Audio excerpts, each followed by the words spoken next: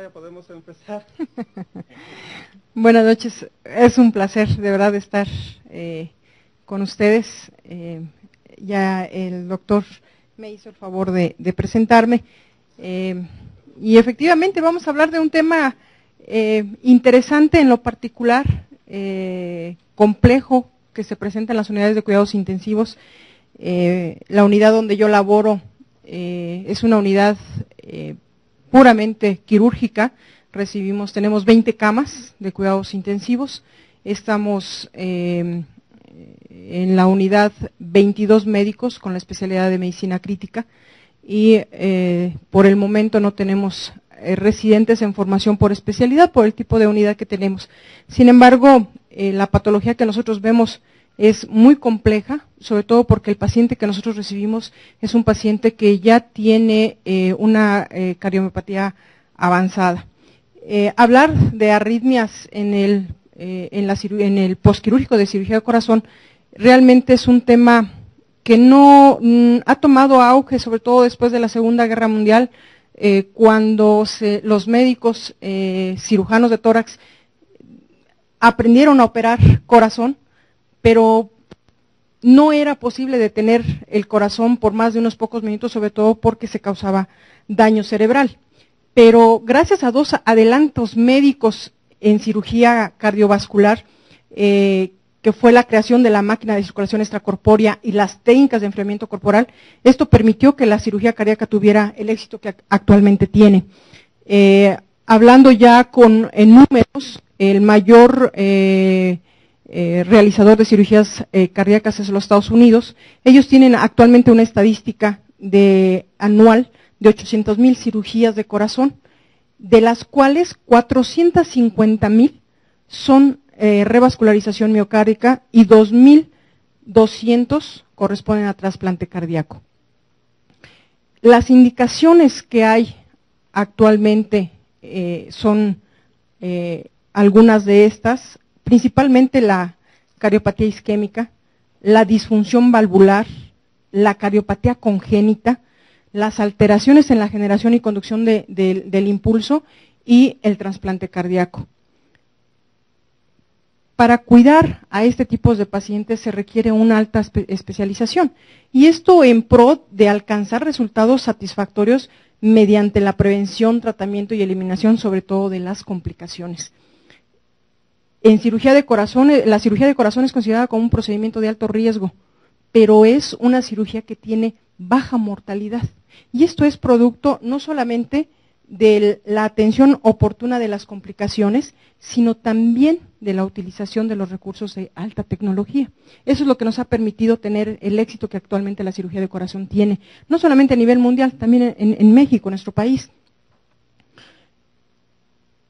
Hablando un poquito de las complicaciones, dentro de las complicaciones más frecuentes está en las primeras horas, sobre todo, el sangrado y los trastornos de coagulación. Las alteraciones neurológicas no es una complicación poco frecuente, es frecuente, sobre todo si lo catalogamos como un síndrome postbomba, como parte del síndrome postbomba. La insuficiencia renal aguda es también una de las complicaciones que tienen una incidencia importante, los trastornos metabólicos, y el tema que hoy nos toca compartir con ustedes, pues son las arritmias. Yo las clasifiqué en dos grandes grupos, en las no infecciosas y en las infecciosas, porque hablar de infección en el paciente postquirúrgico de corazón es realmente otro tema muy extenso. Dentro de las arritmias consideradas como letales y las más frecuentes se presentan en la cirugía general, pero particularmente en la cirugía de corazón, pues son mucho más comunes. En metaanálisis que se han hecho, se ha reportado que hay una frecuencia de arritmias, de la presencia de arritmias en el paciente operado de cirugía de corazón, que oscila entre el 10 y el 65%, y esto considerando que algunas arritmias per se disminuyen el gasto cardíaco y son potencialmente letales, por lo que influyen directamente sobre la mortalidad y sobre la morbilidad. Con esto, clasificarlas en dos grandes grupos, las taquiarritmias y las bradiarritmias. Dentro de las taquiarritmias, las auriculares, la más frecuente es la fibrilación auricular. Dentro de las ventriculares, la ectopia ventricular y la taquicardia ventricular. Las bradiarritmias, la bradicardia sinusal, la disfunción del nodo sinusal o el bloqueo auriculoventricular. A veces pareciera que el escenario es muy complicado para llegar al objetivo, que es lograr tener buenos resultados con ese tipo de pacientes. Sin embargo, hablar de arritmias como es la fibrilación auricular es hablar de una de las arritmias más frecuentes en el postquirúrgico, hablando en el segundo y tercer día. Esta, después de cirugía cardíaca, se convierte en un predictor no solamente de morbilidad, sino también es una causa de estancias prolongadas en la unidad de cuidados intensivos, y esto refleja el alto costo que una cirugía de corazón tiene. Para que se den una idea de cuánto cuesta el que un paciente presente en forma aguda fibrilación auricular, el ARANC, en un estudio de 570 pacientes, estimó en su institución que la complicación relacionada a fibrilación auricular se asoció con un incremento de $10,055 a $11,500, estos adicionales al gasto hospitalario de cada paciente. Sin embargo, Crowey, él documentó que el total de cargos de cada enfermo con fibrilación auricular en el posquirúrgico se elevaba de $53,057 hasta $74,561. Es muy caro, muy costoso para un enfermo, y sobre todo si está en un hospital privado. Esto es, y no hablemos de las complicaciones que significa tener fibrilación auricular. La fibrilación auricular tiene dos grandes complicaciones. Uno, que son los eventos vasculares cerebrales trombóticos, y el segundo, que es la falla cardíaca secundaria a fibrilación auricular. Hablar un poquito de la incidencia absoluta de la fibrilación auricular depende de muchas variables. Una de ellas es el tipo de procedimiento que se realiza, y dos, son los métodos de monitoreo electrocardiográfico con los que se hace el diagnóstico. Si hablamos que el diagnóstico se hace basado en la sintomatología del enfermo, la incidencia varía del 16 al 30%. Pero si hablamos que esto se hace a través de del electrocardiograma con 12 derivaciones, esto tiene una incidencia del 11%. Si a ellos pudiéramos hacerle un holter, se va la incidencia al 40%, a más del 40%. Entonces también depende cómo hacemos el diagnóstico. Otras series reportadas por el tipo de procedimiento: la revascularización coronaria, la fibrilación auricular se presenta en más del 30%, y la revascularización coronaria más el cambio de válvula mitral prácticamente se va a más del 60%. Entonces también depende del tipo de cirugía que hagamos, del tipo de procedimiento que se haga. ¿Cómo estamos nosotros en la unidad de cuidados intensivos? Estos son resultados que obtuvimos el año pasado a través de un seguimiento de pacientes con infarto perioperatorio, y nosotros tenemos una incidencia de fibrilación auricular del 8.2%, que relacionado con la literatura es mucho más baja de lo que pudiera estar reportando la literatura. En relación a arritmias ventriculares, estamos, sobre todo la taquicardia ventricular sostenida, en el 6.1%, en el bloqueo completo de la rama izquierda del haz de His el 2%, y del derecho es también igual el 2%. ¿Cuáles son los factores de riesgo? Entre ellos está toda esta lista. Quisiera resaltar algunas importantes, como son la disfunción sistólica ventricular, como es la presión diastólica ventricular incrementada, que esto es parte de la fisiopatología de la presencia de la frecuencia de la fibrilación auricular en el posquirúrgico. Básicamente esta es la fisiopatología. Pacientes que incluso tienen tratamiento con digoxina y beta bloqueadores que son suspendidos preoperatorios, este es un factor también de riesgo. Los trastornos electrolíticos, no se diga, hipocalemia, hipomagnesemia, es muy frecuente que lo encontremos cuando están saliendo de las unidades de quirófano. Y otra patología que muchas veces no tomamos en consideración, pues es el hipotiroidismo. Estos son los factores, algunos de los factores de riesgo que están involucradas en la fisiopatología de la fibrilación auricular postquirúrgica.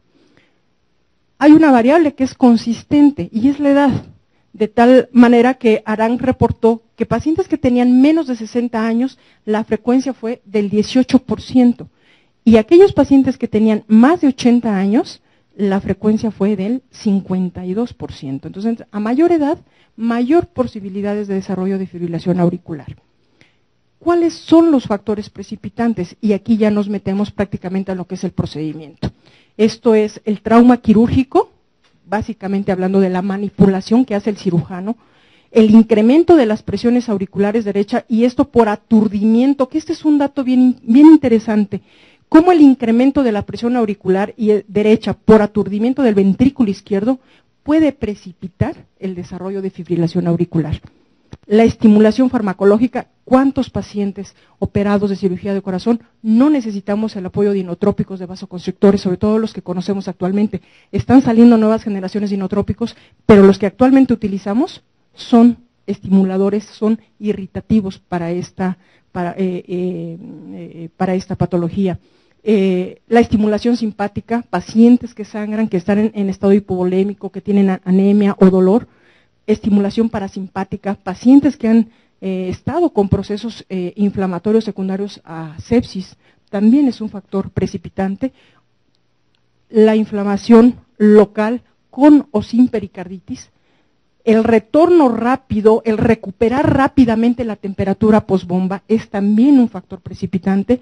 El estrés oxidativo, de hecho este es un punto interesante porque parte del tratamiento del posquirúrgico, de los cuidados posquirúrgicos de ese paciente, el utilizar antioxidantes es por esta razón. El trauma quirúrgico genera un estrés oxidativo. La cardioprotección inadecuada, la hipotensión o la miocarditis son factores precipitantes. Sacando un poco el punto del trauma quirúrgico, mucho es la duración del pinzamiento aórtico el que influye, el retorno temprano a la actividad eléctrica auricular después de la derivación cardiopulmonar, la canulación venosa bicaval, la inflamación sistémica o pericárdica y por supuesto la dilatación cardíaca. Dentro de esa misma fisiopatología, en el incremento de las presiones de las cavidades derechas, y esto indirectamente por la disfunción del ventrículo izquierdo, esto lo que genera son trastornos electrofisiológicos en la propagación de la onda de reentrada, o bien puede generar descargas automáticas, y esto por estimulación directa, o bien el proceso inflamatorio. La inflamación la conocemos, sabemos cuáles son los marcadores. En cirugía de corazón apenas están empezando a identificar esos marcadores que puedan tener un valor predictivo. El encontrar niveles séricos de proteína C elevados, esto actualmente está siendo considerado como un predictor, un marcador de probable desarrollo de fibrilación auricular. El medir interleucina 8, interleucina 10, son también marcadores que actualmente le están dando importancia y la explicación para este origen, el origen inflamatorio. E inclusive hay un estudio que salió en el Current Opinion del 2008, donde el servicio de anestesiología está dando una dosis única de 0.6 de dexametasona con esta justificación. Precisamente el uso de esteroides por esta razón. El diagnóstico electrocardiográfico, las características, recordar que son ondas muy finas, que son irregulares, cuya frecuencia en la onda A es hasta de 350 latidos por minuto, y la onda ventricular o la frecuencia ventricular es mucho más baja. Metiéndonos un poquito en el abordaje de la fibrilación auricular, Cleveland Clinic en el 2000 generó este algoritmo que hasta la fecha ha tomado todavía más sustento e incluso más apoyo. De tal manera que ellos incluyen a los pacientes revascularizados y o con cirugía valvular, y ellos excluyen a aquellos pacientes que tienen bloqueo de segundo o de tercer grado, pacientes que tienen inestabilidad hemodinámica, que tienen reacciones adversas previas a los beta bloqueadores, o que tienen marcapaso temporal o definitivo, que tienen fibrilación auricular crónica, ellos los excluyen. en este protocolo, de tal suerte que el paciente que consideran que es candidato a recibir beta bloqueadores como profilaxis para fibrilación auricular, hablando antes del procedimiento quirúrgico, ellos recomiendan el metoprolol 25 miligramos, ya sea vía oral o por la zona nasogástrica, durante 5 días. Después del procedimiento quirúrgico, dejarlo todavía 3 días más e irlo retirando. Actualmente la amiodarona está siendo considerada como un tratamiento profiláctico de 10 miligramos por kilo 6 días antes de la cirugía y mantenerlo 6 días después de la cirugía. Esto con la finalidad de disminuir la incidencia de fibrilación auricular en el postquirúrgico. Cuando el paciente presenta un evento agudo, que es normalmente a lo que nos enfrentamos nosotros en las unidades de cuidados intensivos, aquí hay 3 claves, aquí hay 3 puntos importantes. Uno de ellos es identificar, hacer el diagnóstico. 2, establecer si esa arritmia es hemodinámicamente estable o es inestable. ¿Requiere cardioversión farmacológica o requiere cardioversión eléctrica? Y finalmente, la anticoagulación. Este es un algoritmo práctico, me pareció interesante mostrárselos, porque nos da una secuencia, una vez que establecemos si es cardioversión farmacológica o cardioversión eléctrica, y recuperamos el ritmo sinusal. Si lo hacemos, el tratamiento antiarrítmico se mantiene por 4 a 6 semanas. Si esto no sucede, finalmente terminamos con la utilización de otros medicamentos, de otros apoyos, y dentro de ellos están los mismos beta bloqueadores, la amiodarona, y finalmente, si esto persistiese, la cardioversión eléctrica es la indicada, incluso ya esto con utilización de anticoagulantes. Entonces, es un algoritmo, me parece sencillo. Esto es solamente un resumen de esos agentes antiarrítmicos derivados de la clase, de su clase en la que están clasificados. Sin embargo, aquí la amiodarona actualmente está considerado como clase 2 en el tratamiento de la fibrilación auricular. Esta tabla, disculpen si se ve un poquito borrosa, seguramente la luz no nos permite verla también, pero esto era es para mostrarles las dosis que podemos alcanzar a utilizar con amiodarona, con los efectos secundarios, por supuesto. Son dosis muy altas, podemos llegar incluso a utilizar los 10 gramos en dosis total. Y estos son dosis muy altas que por supuesto nos llevan a tener efectos secundarios, como es la hipotensión en el caso de la amiodarona, en el caso de alargamiento del QT, e incluso el desarrollo de la torsada de Points.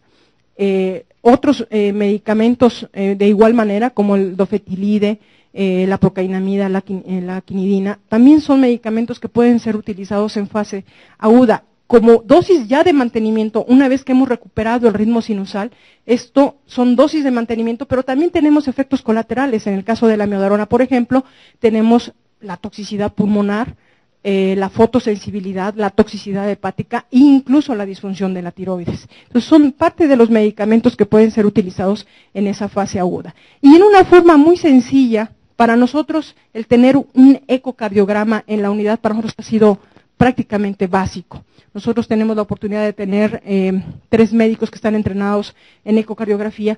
Esto nos ha permitido identificar esta disfunción cardiovascular, es decir, tiene función ventricular conservada, podemos utilizar amiodarona.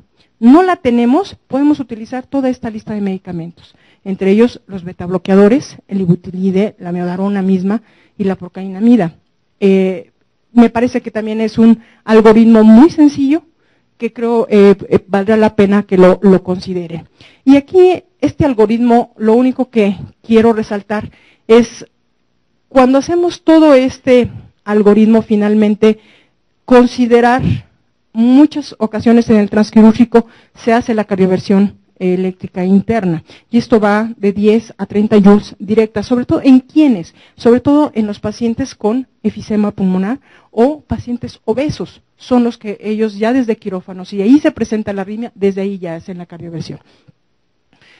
No olviden que hay otras arritmias, otras taquiarritmias, como es el flóter auricular, como lo es la taquicardia paroxística supraventricular y por supuesto la taquicardia sinusal. La taquicardia sinusal normalmente es consecuencia de trastornos hemodinámicos y frecuentemente es hipovolemia.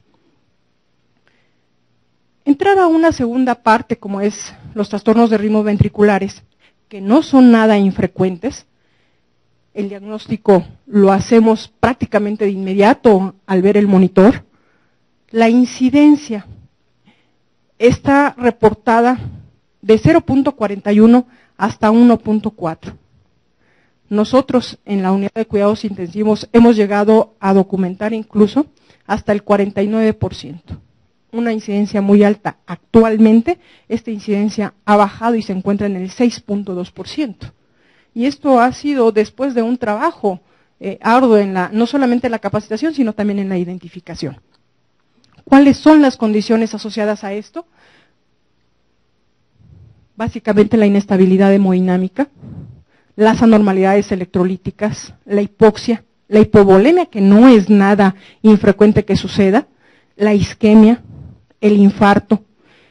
Hablando un poquito y deteniéndome aquí un poco, quisiera presentarles este estudio que fue publicado el año pasado, realizado por todos los médicos que trabajamos en la unidad, donde el objetivo era hacer el diagnóstico de infarto miocárdico perioperatorio dentro de las primeras 72 horas de la cirugía cardíaca.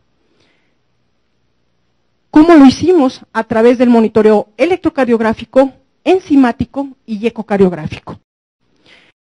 Nuestra población promedio fueron 164 pacientes, cuya edad media está en los 55 años, pero observen esto, los pacientes que desarrollaron infarto del miocardio perioperatorio eran mayores que los que no lo presentaron. La edad, ¿recuerdan algún dato que mencionábamos anterior?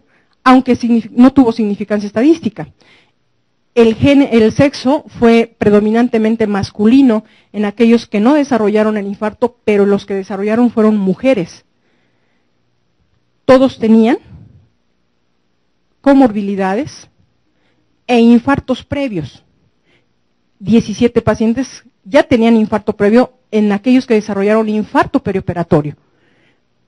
7 tenían más de 2 meses y 10 menos de 2 meses.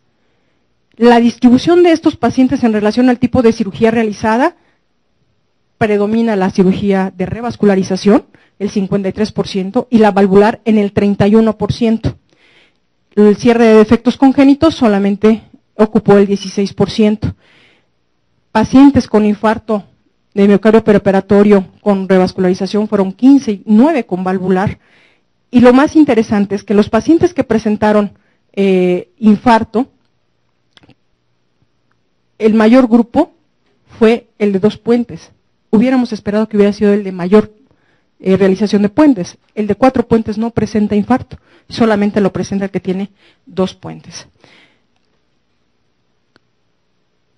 La distribución de estos pacientes con infarto de miocardio perioperatorio por el tipo de cirugía realizada y la asociación con los criterios de diagnóstico, el revascularizado, el 42% presentó criterios diagnósticos para infarto perioperatorio, es decir, elevación enzimática, electrocardiográfica positiva para infarto y ecocardiográficamente con deterioro de la función ventricular.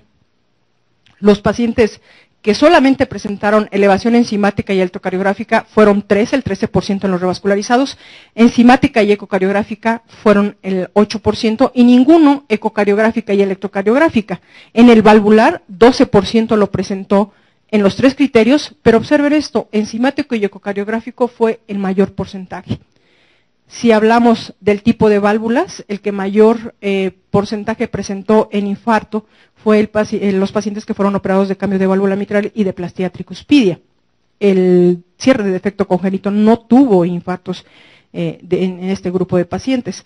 La distribución de estos pacientes en relación a el criterio, en el momento en que presentaba el criterio electrocardiográfico, aquellos que tenían ondas Q nuevas, observen los dos grupos, el grupo de ondas Q nuevas y pérdida del R, en los dos grupos tuvieron a su ingreso positividad. A las 8 horas ninguno lo presentó, a las 16 horas 3 pacientes con Q nuevas, a las 24 1 con pérdida del R y a las 48 solamente 1.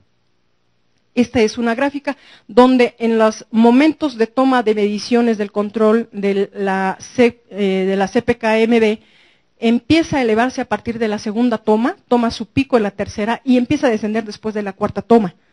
Y esto ya en relación a cada uno de los criterios, si era un solo criterio el que se tenía de diagnóstico, 2 o 3 criterios diagnósticos.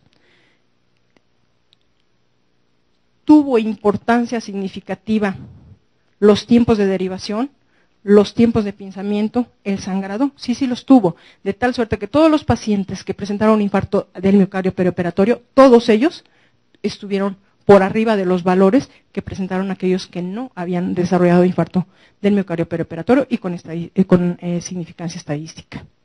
A la conclusión que llegamos es que el diagnóstico de infarto del miocardio perioperatorio ocurre en nuestra unidad en el 15%, pero principalmente se asocia a arritmias ventriculares y a choque cariogénico. El pronóstico, la literatura reporta que aquellos pacientes que presentan arritmia ventricular con fracciones de expulsión menos del 40% tienen una probabilidad de morir del 75% y a 15 meses 33%. Pero si además tienen arritmia ventricular sostenida, la mortalidad se va al 50%. El diagnóstico, nadie se nos olvida una taquicardia ventricular. Un segundo estudio que hicimos nosotros, hicieron el doctor Hugo Cetina y la doctora María Retenía, esto fue en el año de 1998, el objetivo era evaluar los tipos de arritmias que se habían presentado en forma inmediata después de la cirugía de corazón, estamos hablando de 24 horas, es una serie de casos, un estudio prospectivo en la unidad de cuidados intensivos, donde incluyeron a 108 pacientes, de los cuales 54 eran con válvula, operados de cambio de válvula cardíaca, 31 eran de derivación aortocoronaria, de reparación de cardiopatía congénita, y 6 solamente fueron en otro grupo. La intervención que se hizo fue hacer el monitoreo electrocardiográfico continuo durante las primeras 24 horas después de la cirugía. El grupo A, que correspondía prácticamente al grupo de revascularizados, se encontraron el 49% de extrasístoles ventriculares, el 9.9% de supraventriculares y de bloqueo aurículo-ventricular de tercer grado, 3.7%. El grupo B, las extraventriculares siguen siendo el primer grupo de arritmias que se presentan. En el grupo C, que fue el congénito, prácticamente tanto las ventriculares como las supraventriculares estaban en una estadística muy similar, y en el grupo D solamente estas sístoles ventriculares bigeminadas en 33%. 7 pacientes murieron en el grupo A, 4 en el B y 1 solamente en el grupo D. La conclusión fue que en ese momento las arritmias ventriculares, las extrasístoles supraventriculares y el bloqueo AB de tercer grado eran las arritmias observadas más frecuentes en el postquirúrgico en la unidad donde estamos laborando. El tratamiento, el algoritmo lo conocemos, solamente quiero resaltar de esto que si hay una taquicardia con pulso, una de las indicaciones de amiodarona es precisamente esto, o bien si esta fibrilación ventricular o taquicardia ventricular es desfibrilable, este es el algoritmo que ustedes conocen. Y por último, el último apartado, que es las bradiarritmias, básicamente es considerar la posibilidad del requerimiento de marcapaso definitivo. Todos nuestros pacientes operados de corazón salen con un cable de marcapaso epicárdico, salen con un marcapaso temporal. Sin embargo, nosotros nos encontramos en el dilema de en qué momento ese paciente requiere de marcapaso definitivo. Dentro de las bradiarritmias frecuentes está la bradicardia sinusal, la disfunción del nodo sinusal o los bloqueos auriculoventriculares. Ya veíamos la incidencia reportada no solamente en la literatura, sino también lo que se presenta dentro de la unidad. ¿Cuáles son los factores de riesgo en la revascularización miocárdica, sobre todo por disfunción del nodo sinusal o el mismo bloqueo auriculoventricular se presenta? En el cambio de la válvula mitral, los trastornos de conducción, que básicamente están reportados entre el 30.6% y el bloqueo AB completo en el 1.5%, la teotomía lateral derecha, ahora actualmente con la cirugía de mínima invasión, el abordaje por esta técnica para la corrección de enfermedad valvular mitral, es considerado ya como un factor de riesgo, la edad avanzada y el bloqueo de la rama izquierda del haz de His. Esto es considerado como con factores de riesgo.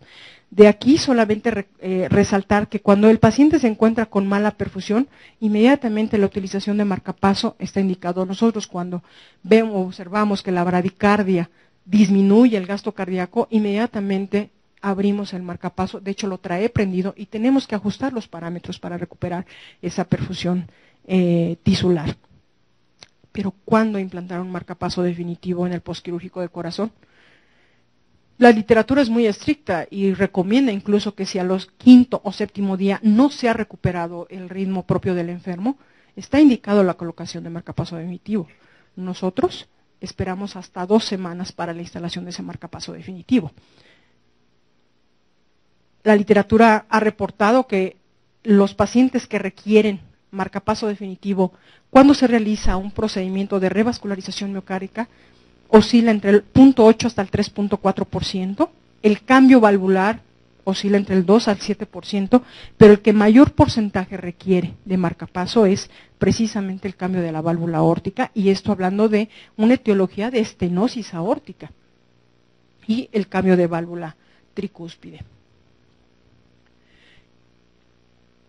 El motivo por el cual se coloca el marcapaso definitivo, el porcentaje más alto se lo lleva por disfunción del nodo sinusal y por bloqueo AV completo.